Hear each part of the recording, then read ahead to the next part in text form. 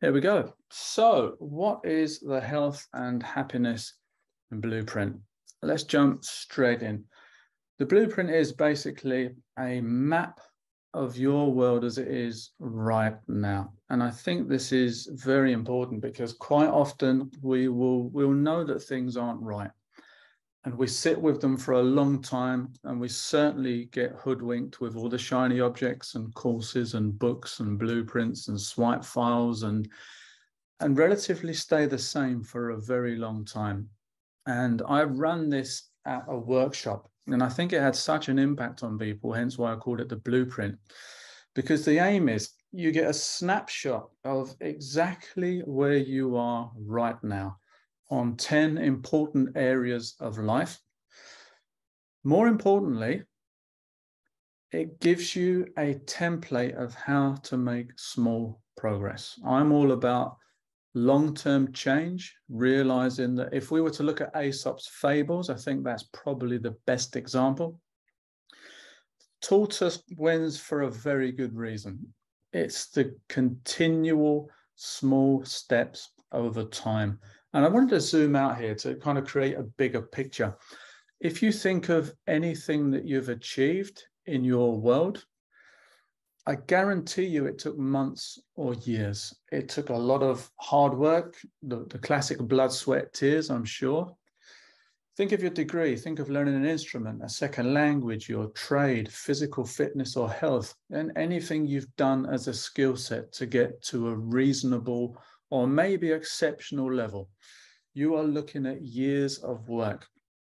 And I think the big thing here is as soon as the New Year's resolutions appear, we believe that we can change our entire life in a couple of weeks, and it simply doesn't work like that.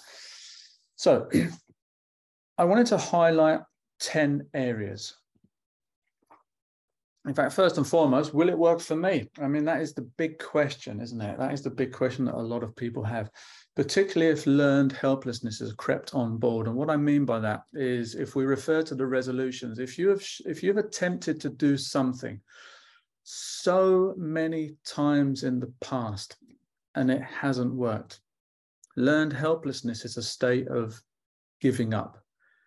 You talk yourself out of actually taking action because you are certain that your track record of failure will only play out again the very next time. And what actually happens is we shelve this thing, and someone may say to you, oh, Steve, how's that business? Oh, who was I kidding? It was just an idea, it was a dream.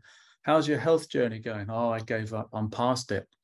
And it's very easy to shelve stuff that really could be life-changing if only we had a way in, a realization of what is required, and the important thing, which is to understand it isn't always a straight line. And I think I'll use the sat nav here as an example. If you're going to a friend's house, you need their address, otherwise you're guessing.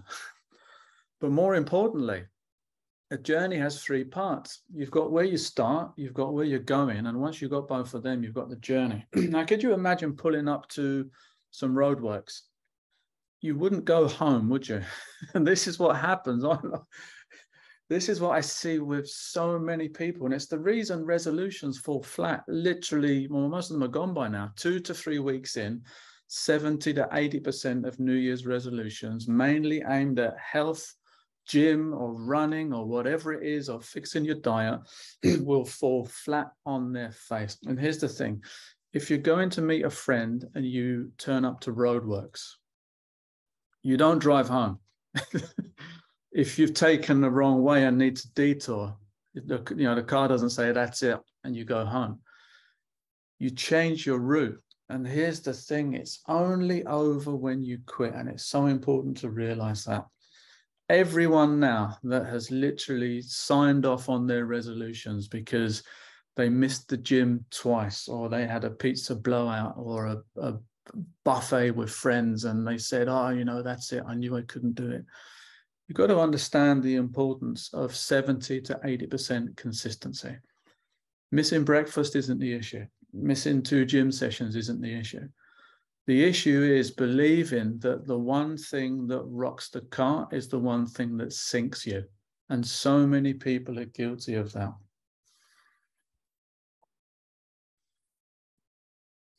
So grab a pen and paper, please, because this is interactive. And if you're if you're watching this on catch up, please pause it and grab a pen and paper. And I mean that because we're going in, we're jumping in, we're doing it now.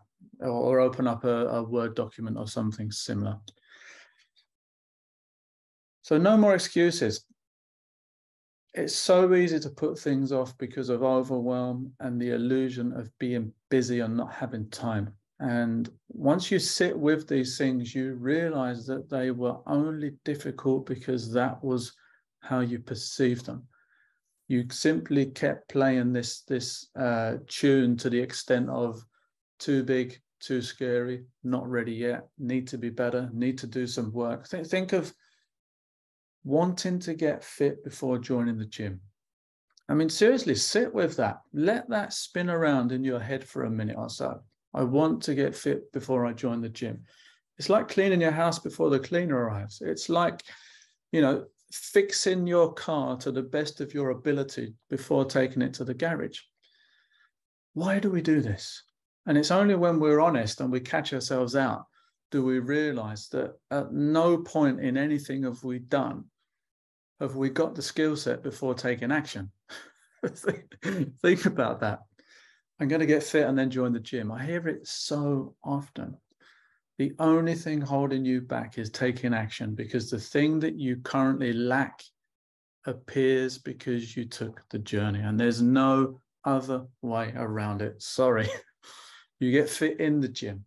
That's what it's for. So time, I want you to look at the time availability you have each week. And guys, I'm going to be brutally honest here. We're going to shoot from the hip, spotlight on, nowhere to hide. If your health is a train wreck, and I mean that with compassion, I'm not here to sugarcoat it or puff it up. If your health is a train wreck and you spend 3 hours an evening watching soaps, you've got to have a long, hard sit down with yourself and work out what's going on. It is possible to rebuild trust to the extent where you are willing to show up for you on a regular basis and do the work. And I guarantee that all of you can find 20 minutes, even if you went to bed earlier and therefore got up a little bit earlier, to set that routine in place. 4 things, 5 minutes each. A gentle movement, mobility, or yoga warm-up, followed by a half-decent body weight and small equipment circuit. And then to cool down, you might do some breathing or qigong, and you finish that with either a stretch or a meditation. Now, that doesn't seem like much, 20 minutes. But when you've done that for maybe 4 to 6 weeks, and you start to realize the benefit of that in terms of focus, of fitness, of the discipline of routine, but not just that, how that as a nucleus spills over into other areas, like the garage door that you've said you'll fix for 6 years, like the window that doesn't close, like the box of stuff in the spare room that you're going to take to the tip. All of these empty promises are flashing nodes, are open tabs that you've ignored. And therefore, what that does long-term is sever trust. And this is such an important thing. It begins to sever trust. So where can you grab 20 to 30 minutes? And there's 2 ways of doing this. You can either do a regular 10 to 15 minutes daily, or maybe a 30 minutes where you do Monday, Wednesday, Friday, because there's a little bit more effort, there's a little bit more fatigue, and therefore you've got the benefit of a day off to recover. So let's say an hour to 90 minutes, 60 to 90 minutes to set up some sense of health, wellness, fitness, reflection, journaling routine. Put that in your calendar, and there's a reason for that. If it doesn't exist in the calendar, it is only a dream or an idea in your head and will do nothing more than exist there, floating around, hoping that next year, Monday, is January the 1st, because then we can go back in with double effort on our resolutions, and bang, second week in, same thing's going to happen. So tweaking your dials. We are looking at several areas, 10 in fact, with an honest score of where you are with them right now.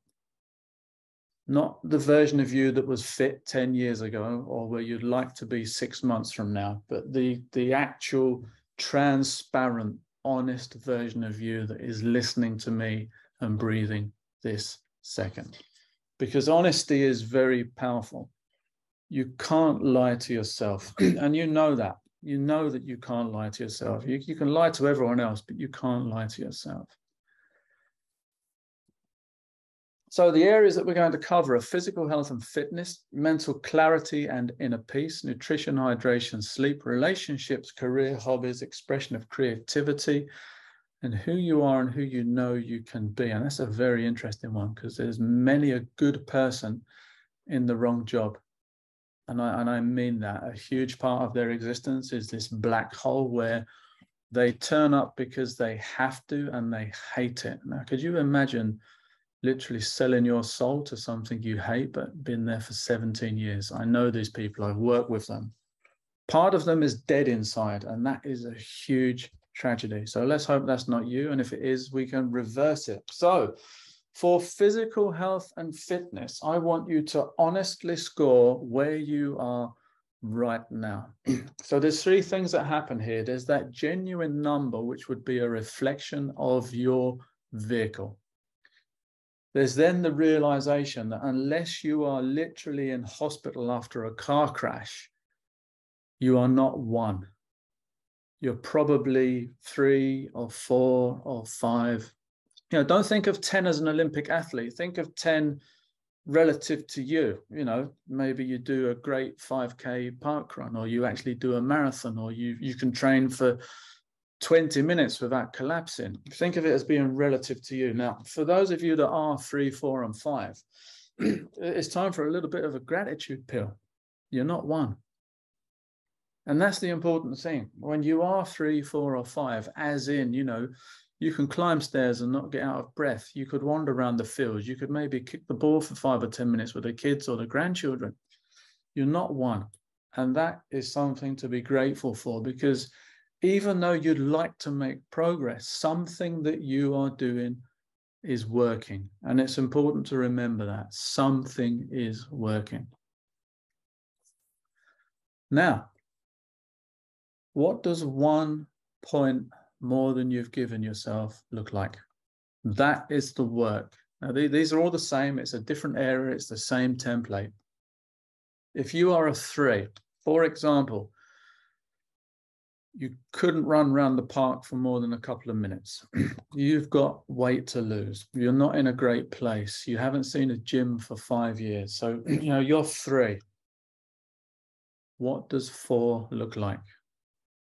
And spend some time with that. What does 4 look like? Because I'm a huge fan of realistic goals. You know, a 4 isn't, I'm going to join the gym and do 16 hours a week. A 4 is maybe I'm going to get a cheap fitness tracker and get 5,000 steps a day.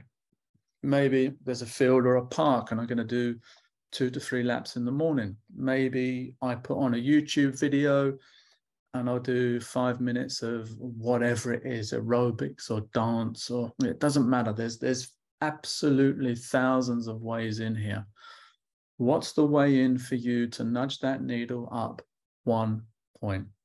And ideally, give yourself a time frame, because if you've ever handed in a piece of coursework late or just on time, it probably only got handed in because it actually had a deadline that you knew had serious consequences. So set yourself maybe a calendar month.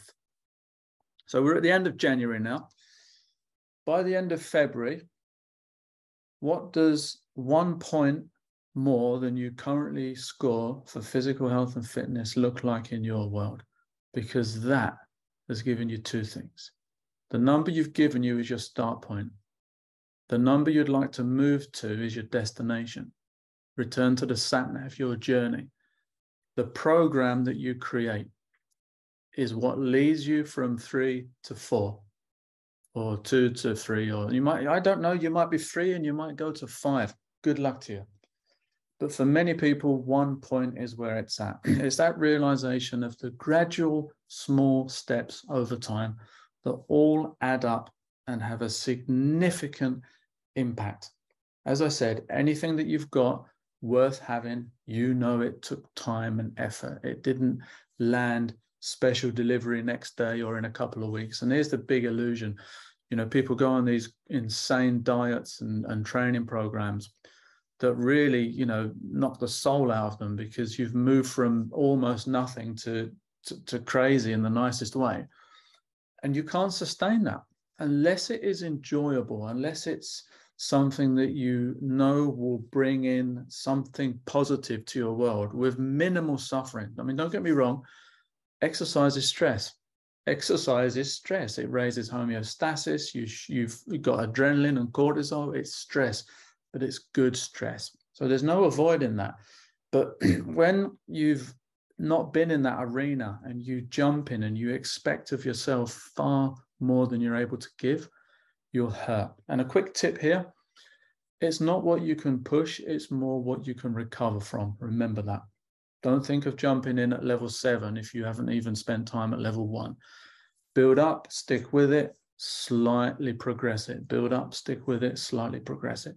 Show me what you can do in 6 weeks. That's the important thing. So mental clarity and inner peace, number 2. Now, I would imagine that this is probably the big one for most people, because if I'm honest, we know that we could all drink a little bit more water. We know that the body needs maintenance, and ideally, you know, going for a run or checking out some YouTube videos and training along, or going to the park, or even taking up a sport. We get that. And if I said to you, you know, oh, Dave, how would you improve your sleep? Well, you know, I'd get to sleep earlier, and I'd probably minimize caffeine, and I'd get a routine where I'm up at a regular time. Bang, it's not rocket science. You know this. Because if I said to you physical fitness, you could tell me all of those things I just mentioned with gym and sport. And if I say mental, not fitness, but well-being, i.e. actually training the mind, you might give me meditation, you might mention yoga. But beyond that, most people have no idea that this is an aspect of their life they can significantly improve, particularly when their head's running around like an episode from Tom and Jerry. So honestly, score yourself.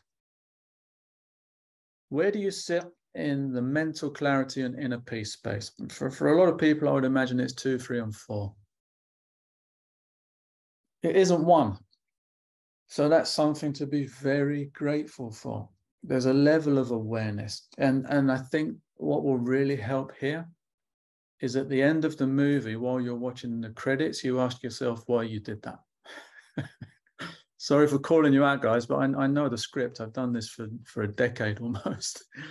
You eat the thing and then you're angry at the thing that you ate, yeah? We know it, the fridge raid or whatever it is. The idea of mindful awareness is not to get to the end of that thing and then beat yourself up. It's to know the consequences of your actions before you take them. That is awareness. That's the beauty of this prefrontal cortex, that it can actually plan ahead, not see into the future, but it can consider the outcomes of your choices and their consequences before you do it. And that's the beauty of having this brain, which unfortunately is a toddler destroying the play area unless you've done some considerable work on it. And whenever something happens, it will run and hide and play safe. That's what you're up against, unfortunately. What does it look like for you to nudge that needle forwards 1 point? And for any of you that have been watching my videos, the little shorts I've been putting out, this week is actually on meditation, funnily enough. That's where I would suggest you start. Now, I'm not going to spend too much time on that because it's a huge area. One of the best things you can do for mental clarity is to sit there in silence and fully accept your internal weather. And what I mean by that is anything that turns up mentally or emotionally or physically, sensations, there might be a pain, you might be sad or whatever. To sit with that and accept it is to be completely present to this moment, not wanting to run away and be anywhere else. So that's my recommendation. That's how you would nudge a 3 to a 4. Moving on to nutrition. Now, we're certainly not going to deep dive here to look at kind of protein timing and splitting hairs on stuff. This is simply honestly score yourself on your diet. So I doubt, unless you are literally starving right now and there is no food in your house, you're not one. And I think there's a lot of us that forget that's something to probably be very, very grateful for. I would estimate, and as I said, don't make 10 a kind of elite athlete. Make 10 a very good version of you. I would be very shocked if anyone is less than 3. I doubt there's any 1s or 2s. So let's say that, looking at probability, we sit around the 4 or 5. It's reasonable. It could be improved. You know, there's work to be done.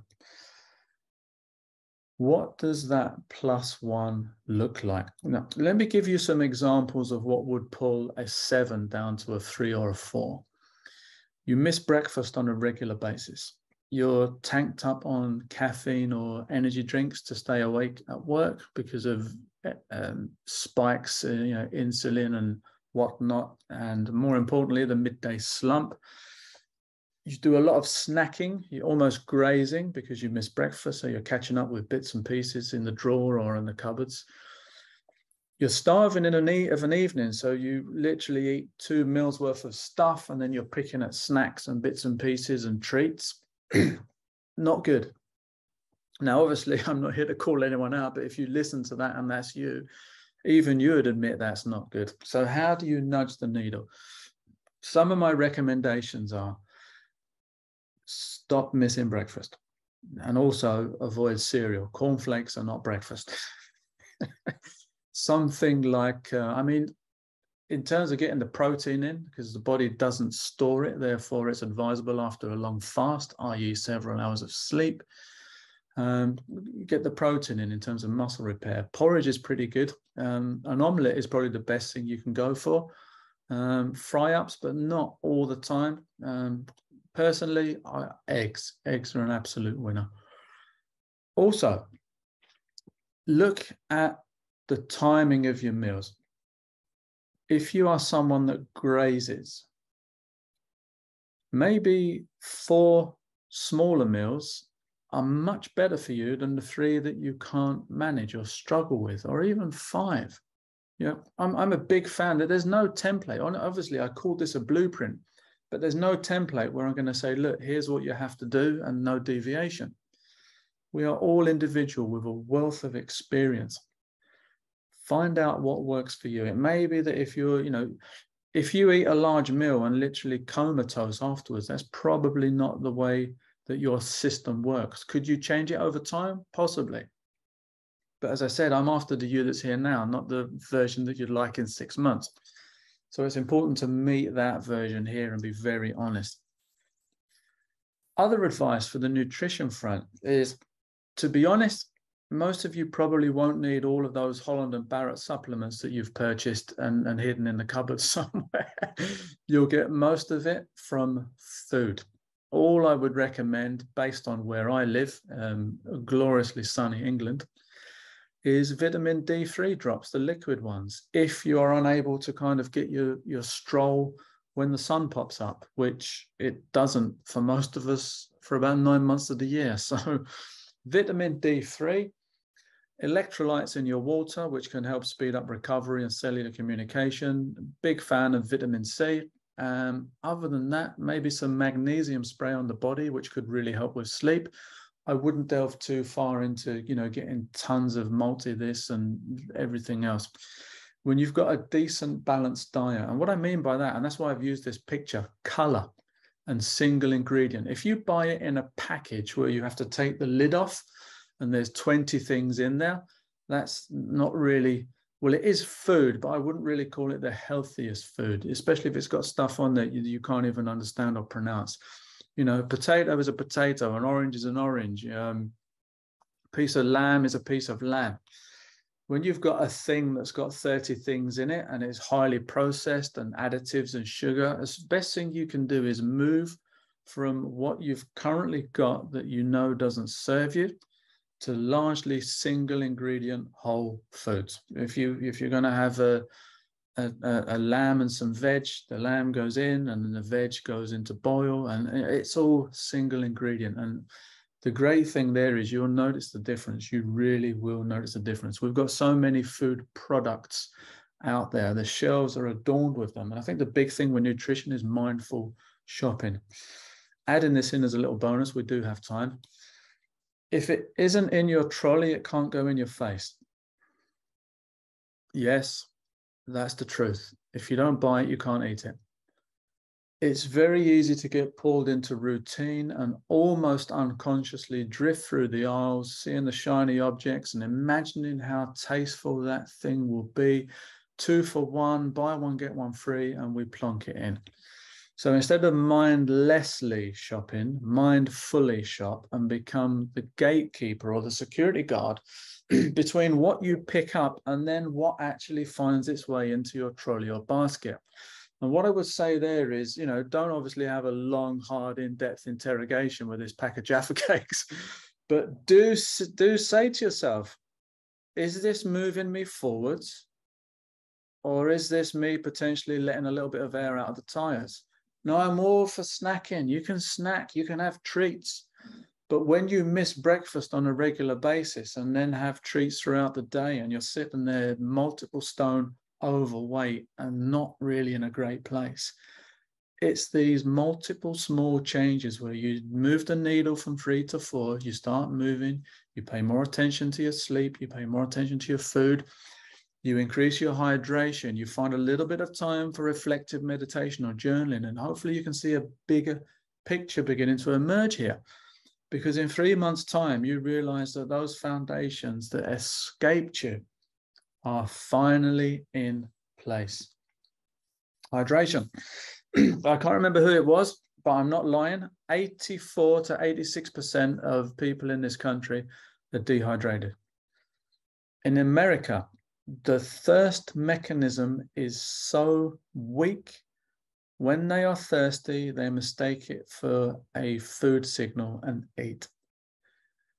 Yeah, think about that. Hydration. I can't emphasize enough how important this is, how easy it is to neglect. But the good news, how easy it is to reinstate as an active component of health. If you were to turn up at the doctor with low-level random stuff, 2 things that they recommend, or 3, let's forget exercise, let's go with 2. 2 things that they usually recommend is sleep more and drink more water. You've probably heard that many, many times. There's a reason for that. When you take your car into the car wash where the big brushes spin and you've got the super hairdryer at the end, that is doing to the outside of your car what the water is doing to the inside of your body. It flushes toxins and all of the nasty bits and pieces out of your system.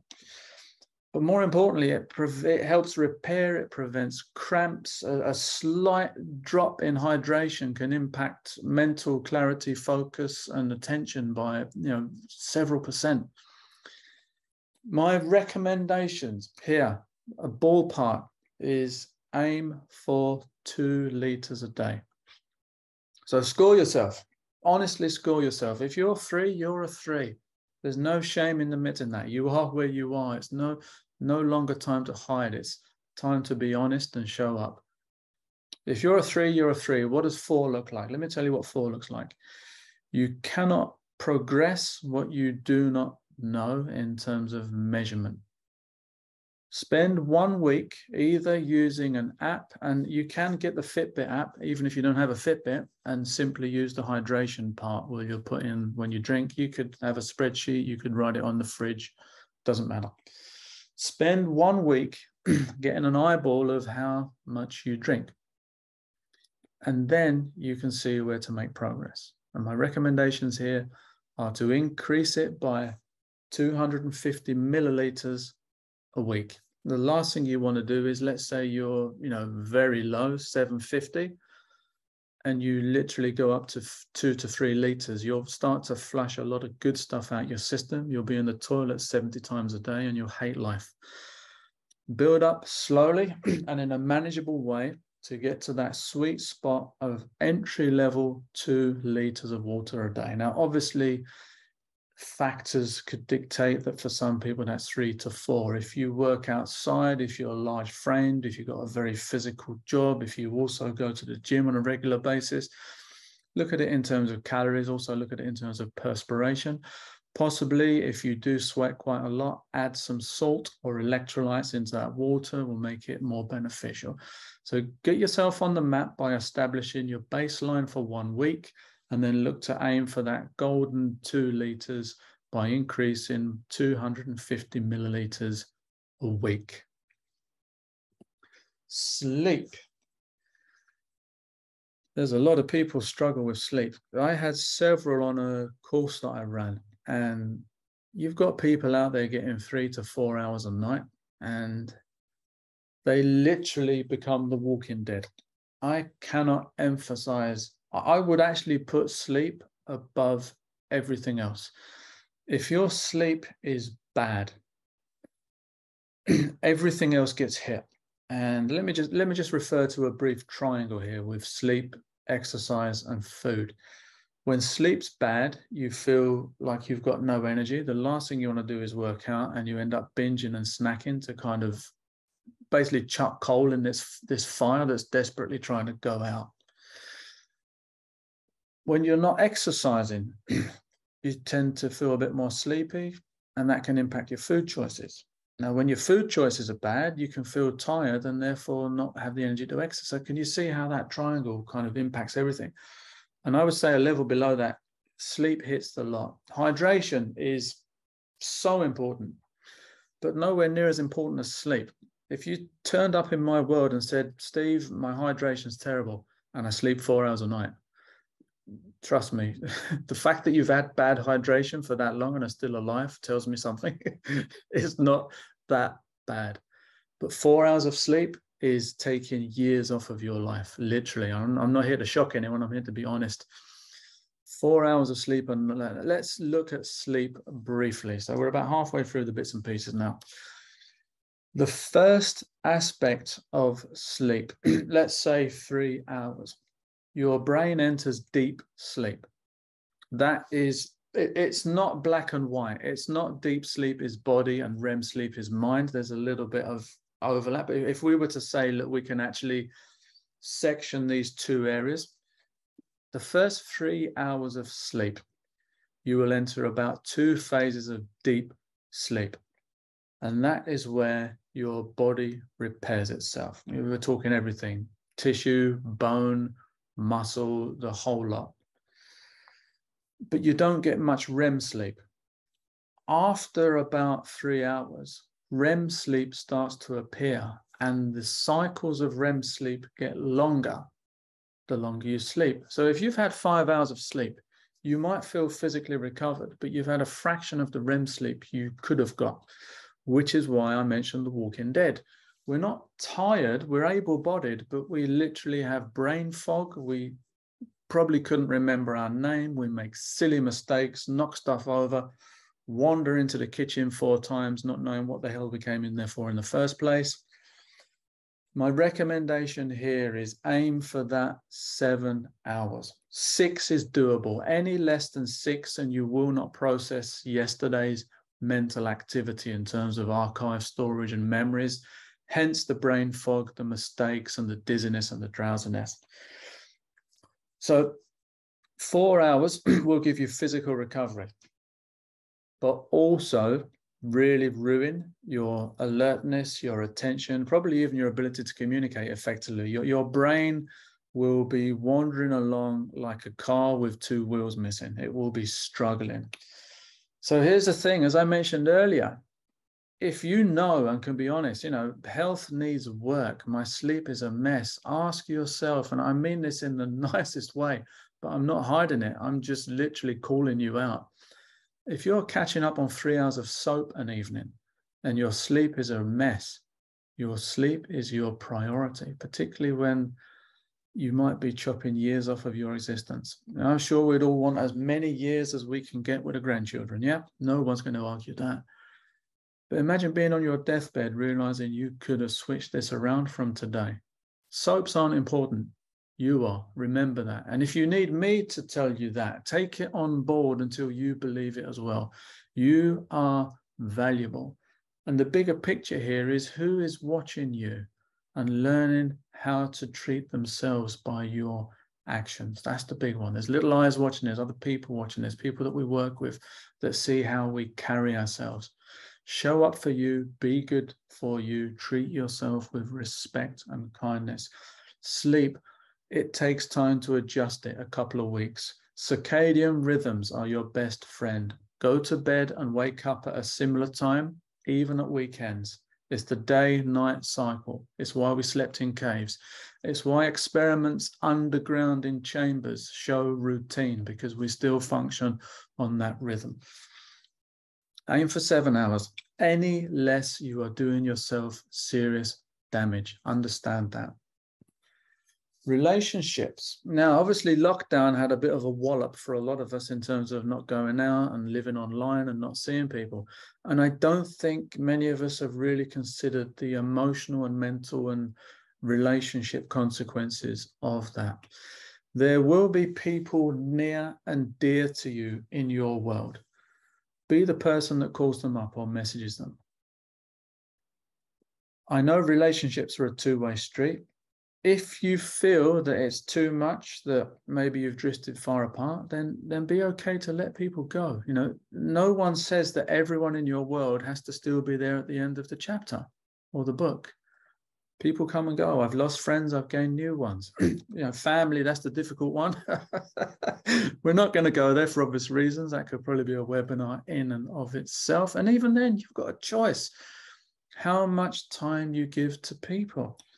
And I would say boundaries are so important here. If you know that you've been the doormat and the yes person for a very, very long time, you can change that. It will shock a few people because your track record says the complete opposite. But it is doable. It's possible. You'd be surprised what's possible when you stop telling yourself, I can't. Trust me. You will be surprised what's possible when instead of writing stuff off and throwing it in the bin, you say, well, hold up. Why do I keep stopping myself from starting? So with relationships, now I know hundreds, thousands of people that I've met and coached over my lifetime. There's about 7 that I'd leave my kids with. That's the difference.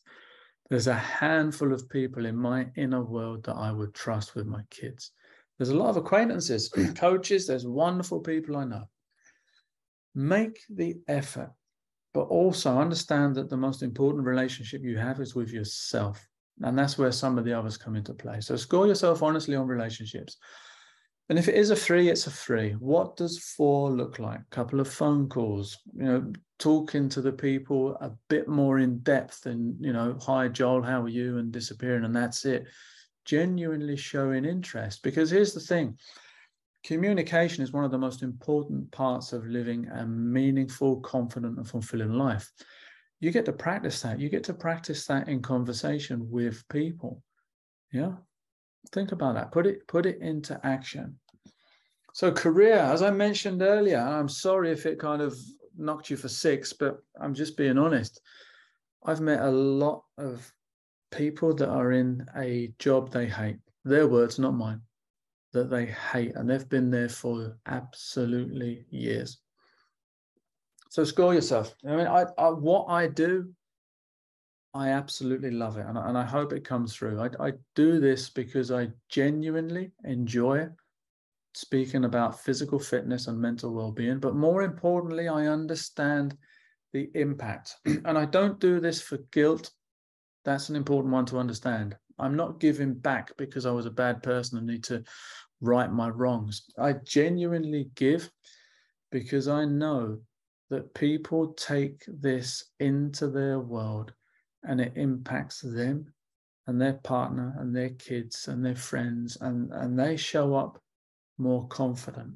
They show up more fulfilled. They show up in a better place than they were And that's the tide that raises all boats for me. I know that doing this has an impact and adds value to people that are in a pretty bad place by giving them stepping stones to take action. And again, I said, it's the small wins. It's the small wins. We're not here to 10x your life or change everything in 5 minutes. We're here to take the small steps that lead to progress. So with your career, if now is the moment that you realize you simply have to change what you do, do it. Make it a priority, because if your career is this black hole that sucks the life and joy out of so many other areas, do what you can do to change it and move across. And you'll know what that looks like. I can't give you any insights in there. It's a personal thing. You will know exactly what that looks like.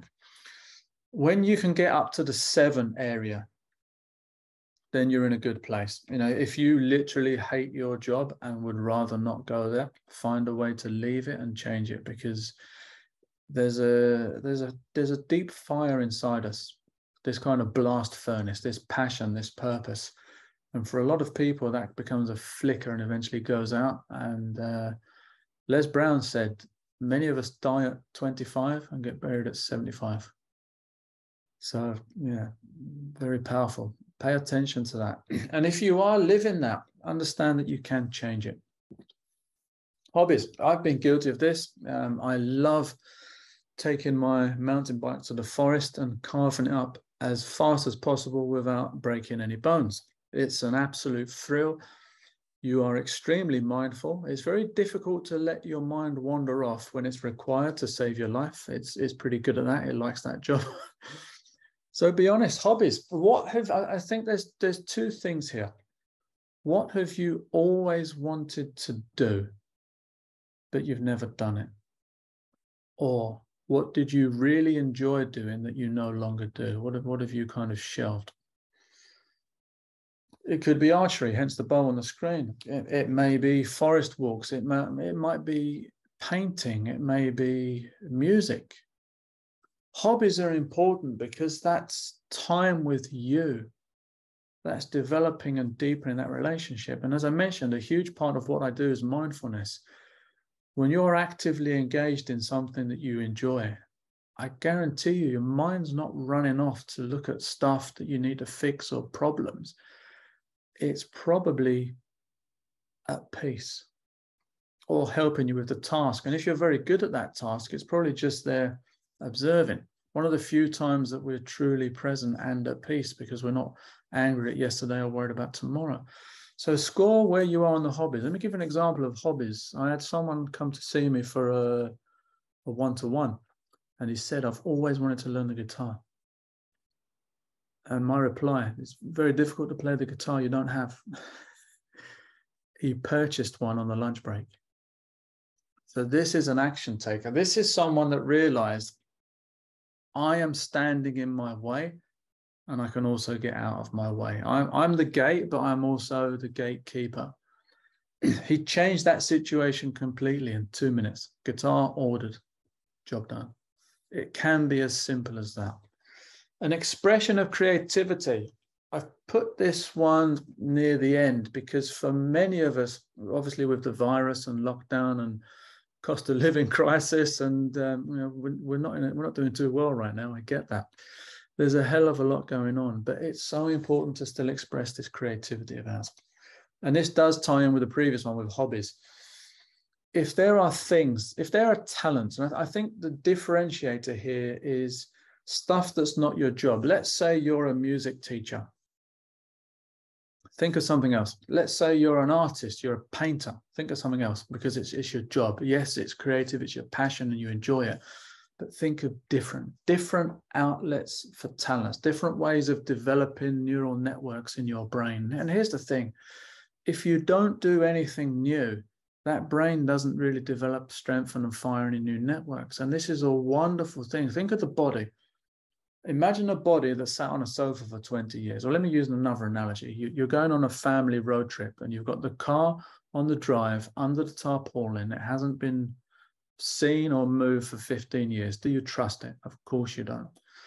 Now, here's the thing with the brain. The brain works because we think and do stuff, but it potentially stops growing and evolving based on the degree to which it isn't challenged. Now, if you realize that most of the things you do on a daily basis, you are very good at. You don't need to think of tying your laces. You don't need to think, can I still brush my teeth?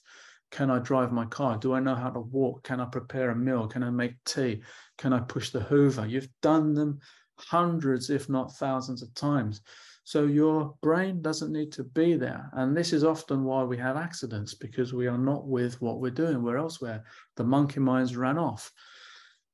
An expression of creativity tied in with hobbies is how you can fire new networks based on novel stimulus for things you're not good at that then wire in order to improve your competency, learning, and skill acquisition. What can you take on board that would be enjoyable brain training? And I can't emphasize this enough. It is a game changer. The big one, who you are and who you know you can be. A big part of this will stem from your career. And as I said, I'm being brutally honest here. Many people have chosen safety over passion. You know you're good at what you do. There's a literary masterpiece in you. There's an album of songs. There's a book of poetry. And yet you are in a job you don't like. That's a real dangerous place to find yourself. Now, you've got time. If it takes months to move across, do it. Because so many people have sold themselves short. They've got a job, pays the bills, feeds the mouths, but part of them's dead inside. And that's no way to spend your time here, because if you think about it, you're not here ever again in this form. You know, who knows what's next and who knows what's before? But you are literally the universe having a brief human experience for no other purpose than the purpose you give it by the meaning that you give to your existence. Now, I would urge you as a matter of caution, if you're doing something career-wise that you despise, make it an absolute, think of it as the house is on fire and you've got to get out there as quick as possible. Hopefully that hits home. So score yourself on where you know you. I did this recently. I knew that I was not serving at the level I could. I won't take too long on it, but for those of you that know my journey, I got smacked sideways with long COVID, multiple health issues, eye surgery. My confidence got knocked to 6. I couldn't even coach because I was lifeless. And then I realized things started to get better, and I realized that there was a much, much bigger game for me to play, that I could reach millions of lives, that I did deserve it, that it was possible, that I was a confident coach, that was my purpose. And I had to have a long talk with myself because of how easy the brain can run off and dismiss stuff and keep you small and safe. And I realized I'm here to impact millions, not thousands. I'm here to do my thing my way. And it's a privilege to be able to do that. So ask yourself the same question.